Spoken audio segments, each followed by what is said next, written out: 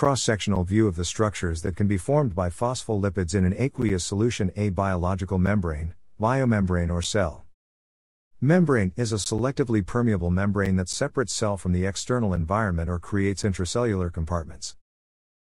Biological membranes, in the form of eukaryotic cell membranes, consist of a phospholipid bilayer with embedded, integral and peripheral proteins used in communication and transportation of chemicals and ions. The bulk of lipid in a cell membrane provides a fluid matrix for proteins to rotate and laterally diffuse for physiological functioning.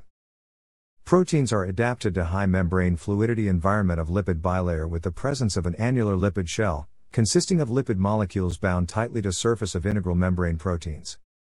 The cell membranes are different from the isolating tissues formed by layers of cells, such as mucous membranes, basement membranes, and serous membranes. A fluid membrane model of the phospholipid bilayer.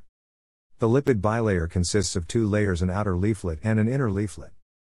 The components of bilayers are distributed unequally between the two surfaces to create asymmetry between the outer and inner surfaces. This asymmetric organization is important for cell functions such as cell signaling. The asymmetry of the biological membrane reflects the different functions of the two leaflets of the membrane. As seen in the fluid membrane model of the phospholipid bilayer, the outer leaflet and inner leaflet of the membrane are asymmetrical in their composition. Certain proteins and lipids rest only on one surface of the membrane and not the other. Both the plasma membrane and internal membranes have cytosolic and exoplasmic faces. This orientation is maintained during membrane trafficking. Proteins, lipids, glycoconjugates facing the lumen of the ER and Golgi get expressed on the extracellular side of the plasma membrane. In eukaryotic cells, new phospholipids are manufactured by enzymes bound to the part of the endoplasmic reticulum membrane that faces the cytosol. These enzymes, which use free fatty acids as substrates, deposit all newly made phospholipids into the cytosolic half of the bilayer. To enable the membrane as a whole to grow evenly, half of the new phospholipid molecules then have to be transferred to the opposite monolayer. This transfer is catalyzed by enzymes called phlipases. In the plasma membrane, phlipases transfer specific phospholipids selectively, so that different types become concentrated in each monolayer. Using selective phlipases is not the only way to produce asymmetry in lipid bilayers, however.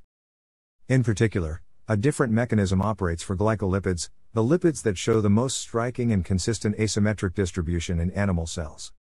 The biological membrane is made up of lipids with hydrophobic tails and hydrophilic heads. The hydrophobic tails are hydrocarbon tails whose length and saturation is important in characterizing the cell. Lipid rafts occur when lipid species and proteins aggregate in domains in the membrane. These help organize membrane components into localized areas that are involved in specific processes, such as signal transduction. Red blood cells, or erythrocytes, have a unique lipid composition. The bilayer of red blood cells is composed of cholesterol and phospholipids in equal proportions by weight. Erythrocyte membrane plays a crucial role in blood clotting. In the bilayer of red blood cells is phosphatidylserine. This is usually in the cytoplasmic side of the membrane. However, it is flipped to the outer membrane to be used during blood clotting. Phospholipid bilayers contain different proteins. These membrane proteins have various functions and characteristics and catalyze different chemical reactions. Integral proteins span the membranes with different domains on either side. Integral proteins hold strong association with the lipid bilayer and cannot easily become detached. They will dissociate only with chemical treatment that breaks the membrane. Peripheral proteins are unlike integral proteins in that they hold weak interactions with the surface of the bilayer and can easily become dissociated from the membrane. Peripheral proteins are located on only one face of a membrane and create membrane asymmetry. Oligosaccharides are sugar-containing polymers. In the membrane, they can be covalently bound to lipids to form glycolipids or covalently bound to proteins to form glycoproteins. Membranes contain sugar-containing lipid molecules known as glycolipids. In the bilayer, the sugar groups of glycolipids are exposed at the cell surface, where they can form hydrogen bonds. Glycolipids provide the most extreme example of asymmetry in the lipid bilayer. Glycolipids perform a vast number of functions in the biological membrane that are mainly communicative, including cell recognition and cell-cell adhesion. Glycoproteins are integral proteins. They play an important role in the immune response and protection. The phospholipid bilayer is formed due to the aggregation of membrane lipids in aqueous solutions. Aggregation is caused by the hydrophobic effect, where hydrophobic ends come into contact with each other and then are sequestered away from water. This arrangement maximizes hydrogen bonding between hydrophilic heads and water while minimizing unfavorable contact between hydrophobic tails and water. The increase in available hydrogen bonding increases the entropy of the system, creating a spontaneous process.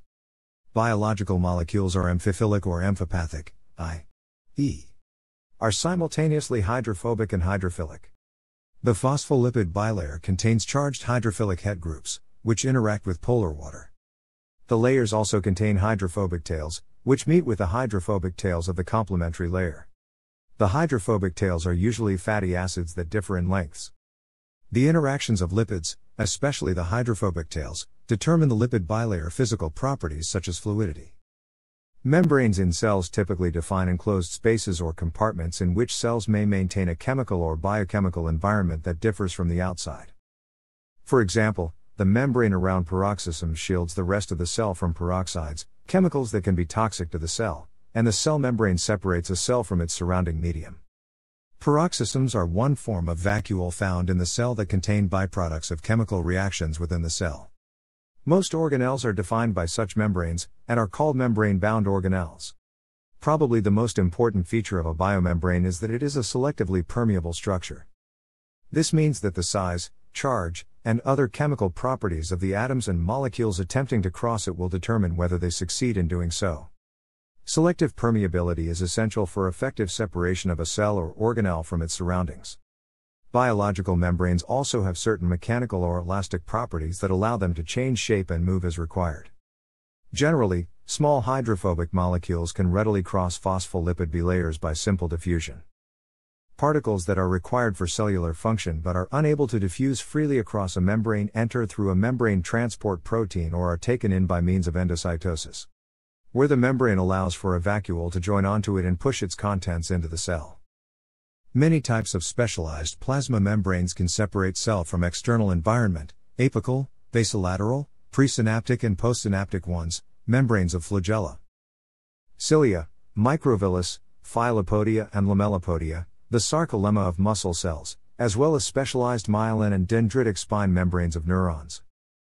Plasma membranes can also form different types of supramembrane structures such as caveolae, postsynaptic density, podosome, invadopodium, desmosome, hemidesmosome, focal adhesion, and cell junctions. These types of membranes differ in lipid and protein composition. Distinct types of membranes also create intracellular organelles: endosome, smooth and rough endoplasmic reticulum, sarcoplasmic reticulum, Golgi apparatus, lysosome, mitochondrion, nucleus, peroxisome, vacuole, cytoplasmic granules, cell vesicles and secretory vesicles. Different types of biological membranes have diverse lipid and protein compositions. The content of membranes defines their physical and biological properties. Some components of membranes play a key role in medicine, such as the efflux pumps that pump drugs out of a cell. The hydrophobic core of the phospholipid bilayer is constantly in motion because of rotations around the bonds of lipid tails. Hydrophobic tails of a bilayer bend and lock together. However, because of hydrogen bonding with water, the hydrophilic head groups exhibit less movement as their rotation and mobility are constrained. This results in increasing viscosity of the lipid bilayer closer to the hydrophilic heads. Below a transition temperature, a lipid bilayer loses fluidity when the highly mobile lipids exhibits less movement, becoming a gel-like solid. The transition temperature depends on such components of the lipid bilayer as the hydrocarbon chain length and the saturation of its fatty acids. Temperature dependence fluidity constitutes an important physiological attribute for bacteria and cold-blooded organisms. These organisms maintain a constant fluidity by modifying membrane lipid fatty acid composition in accordance with differing temperatures.